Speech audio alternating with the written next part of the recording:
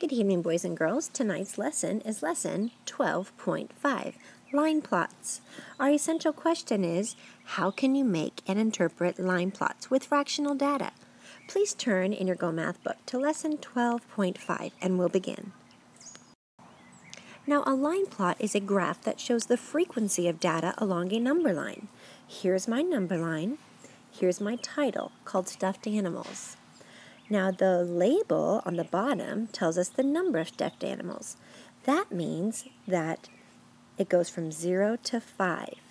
Now, the data is going to be the x's, and each x is going to represent each student. So, if I look right here, I can see this many students have 0 stuffed animals. 1, 2, 3, 4, 5, 6 kids in the class have only 1 stuffed animal, but nobody in the class has 2 stuffed animals only. And you can see that 3 students have 3 stuffed animals, 2 students have 4, and 1 student has 5 stuffed animals. So now let's read our question. It says Sarah counted how many stuffed animals each student has.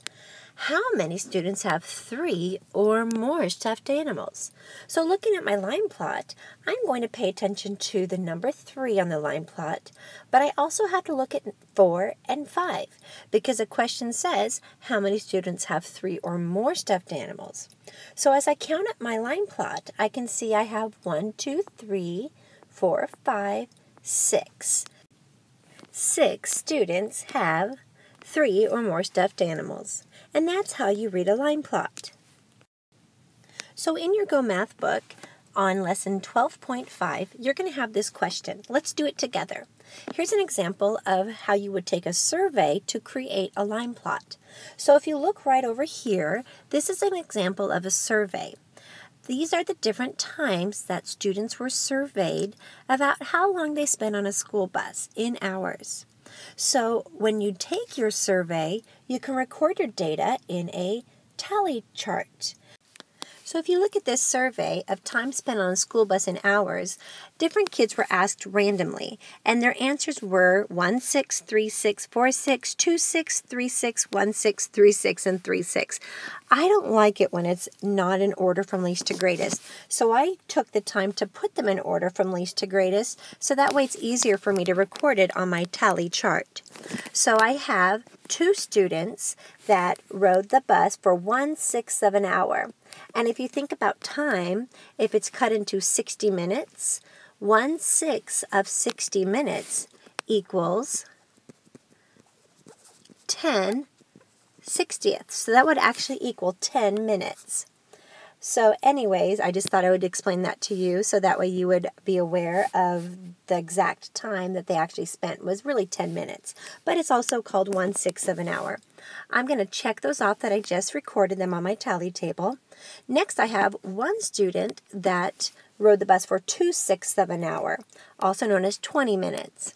I have 1, 2, 3, 4 students that rode the bus for 3/6 of an hour, also called 1/2 of an hour, because we can simplify 3/6. And last but not least, only 1 child rode the bus for 4/6 of an hour, also known as 40 minutes. And now that we have a tally chart, it'll be easy to make our X's for our data for our line plot. So as I count up, I have 2 students for 1/6, so I'm going to just darken those in. 1 student rode the bus for 2/6 of an hour. 4 students rode the bus for 3/6 of an hour. And 1 student rode the bus for 4/6 of an hour. And now I can answer the questions down below. Question number 2 says, how many students compared times? Well, that's just asking how many students were surveyed. If you count up your tallies, and if you count up your X's on your line plot, and if you count up your survey table, you can see that we had 8 students surveyed. So I'm going to make the number 8 right there. Number 3 says, what is the difference between the longest time and the shortest time students spent riding the bus? Well, boys and girls, difference means you subtract. So we can say the largest amount of time that this person right here rode the bus was 4/6 of an hour. The shortest amount of time that a student rode the bus was 1/6 of an hour. So I'm going to just subtract 4/6 minus 1/6. And when we add and subtract fractions, you always keep your denominator the same, and you just subtract the numerator. So the difference between the longest time and the shortest time students spent riding the bus was 3/6 of an hour, also known as a half of an hour difference. Let's move on. Now for the next question, number 4, the problem-solving question says, the milk drunk at lunch in quarts. Now your survey looks like this, and you have this information for your data, and you also have a line plot down here below, and it's titled Milk Drunk at Lunch in Quarts. However, you don't have a tally table, and sometimes it's easier if you make a tally table before you actually fill in your line plot. So I'm going to go ahead and make a tally table just to model for you, and you just watch my tally table, and then we'll fill in the line plot together. Now I'm going to go ahead and put my data in order from least to greatest. So here's my information in order from least to greatest. Now I can see that I have 2 students who drank 1/8 of a quart of milk. So I'm going to make 2 tallies for 1/8 of a quart. I have 1, 2, 3, 4 students that drank 2/8 of a quart of milk. So I'm going to put tallies for 2/8. 1, 2, 3, 4. I have only 2 students that drank 3/8 of a quart, and 2 students who drank 4/8 of a quart, also known as 1/2 of a quart. So now I can take this information according to my survey in order from least to greatest and my tally chart, and I can now turn it into a line plot. So I'm going to look, and I have right here, I have 2 students that drank 1/8 of a quart, so I can just make 2 X's to represent those 2 students. Now I have 4 students that drank 2/8, also known as 1/4 of a quart, so I'm going to make 4 X's to represent those 4 students who drank 2/8 of a quart of milk for lunch.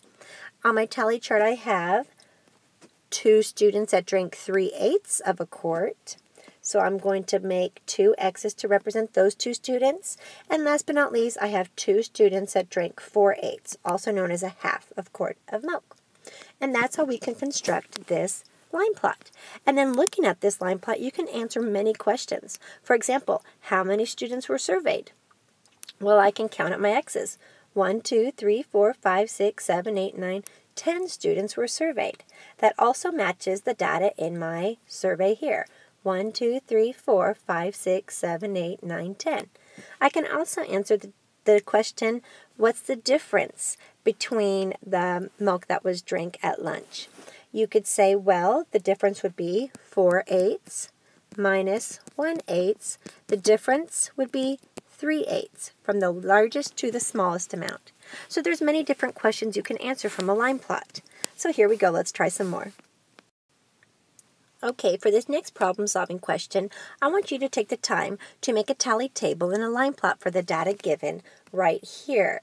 I want you to put it in order from least to greatest, fill in a tally table, and I went ahead and made one for you that you can copy, and then you can fill in your line plot that is there inside of your Go Math book. So find a nice spot in your Go Math book off to the side where you can actually create your own tally table, and then we will check together and see if we match. Go ahead and press pause now. Okay, so as you can see, I put my fractional data in order from least to greatest to make it easier to make my tally chart. And what I did was I put down that I had only one distance was 1/10 of a distance between stops, so I made one tally. Notice how there were no 2/10 in my data. So therefore, I still had to create it because we are making a number line, and number lines go from least to greatest. You never skip. So I will just leave that blank. For 3/10, I have 2 pieces of data, and as you can see, it all matches over here. So I made 2 X's on my line plot. And number 4/10, I had 3 pieces of data, and up here it does match up as well. So therefore, I made 3 X's for my 4/10 of a mile, that's distance between my stops. And last but not least, I have 2 that were 5/10 of a mile difference, also simplified to a half of a mile. between the mail carrier stops. Therefore, I have 2 for that. So this is what your line plot should look like. Now, again, this way you can answer many different questions. For example, what's the difference between the farthest distance and the shortest distance? You can use the 5/10, which is a half a mile, minus 1/10. The difference would be 4/10 of a mile. Do you see how line plots you can answer a lot of different questions from? Okay, so anyways, I hope you did well on that one, and I hope yours matched mine as well. So here are your 2 homework questions about line plots. Number 1 and number 2, you're going to only look at this line plot right here. According to the questions, number 1 says how many students were reading during study time. Okay, remember what the data would be, how many students were reading. Number 2, what's the difference between the longest time and shortest time spent reading? And remember, our title of our line plot is time spent reading during study times. So answer those 2 questions, which you should easily do because we just talked about line plots. And then I want you to answer the rest of the questions on page 230 in your Go Math book, questions 3 through 6. And then, of course, you know me, I want you to assess yourself to see how you feel about line plots. How do you feel about reading a line plot? How do you feel about making a line plot? If you feel like you're a novice, please put 1 on your Go Math book, 2 for apprentice, 3 for practitioner, or 4 for being the expert. You really understand line plots. Again, here are your math questions. Take your time on them, read them carefully, and we will check them tomorrow in class, and we will practice more with line plots. Have a great night. Bye-bye.